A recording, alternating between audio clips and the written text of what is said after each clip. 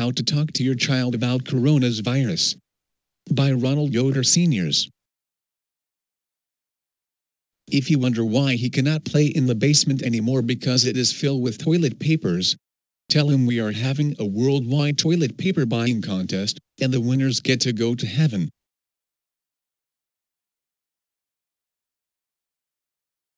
If you already know about the virus, but does not understand the ramifications, try this. Pour a bag of handicap hot fry out onto a clean surface, and tell him he may eat the hot fry, but 3 of the hot fry contain a deadly poison which may kill him. See if he eats the hot fry.